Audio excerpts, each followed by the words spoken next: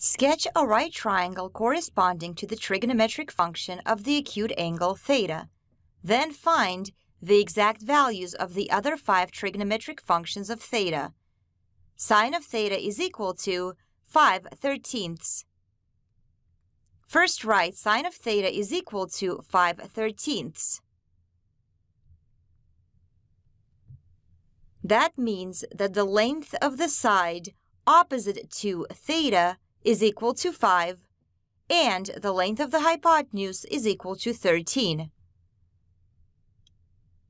Use the Pythagorean theorem to find the length of the side adjacent to angle theta. Write 5 squared plus adjacent squared is equal to 13 squared.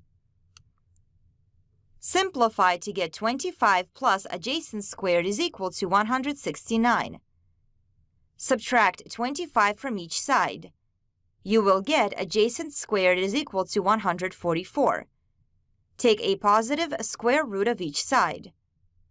Simplify to get adjacent is equal to 12. So the length of the side adjacent to angle theta is equal to 12. Now you're ready to find the exact values of the other 5 trigonometric functions of theta.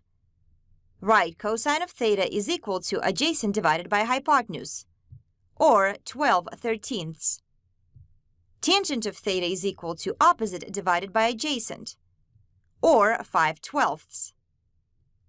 Cosecant of theta is equal to hypotenuse divided by opposite, or 13/5.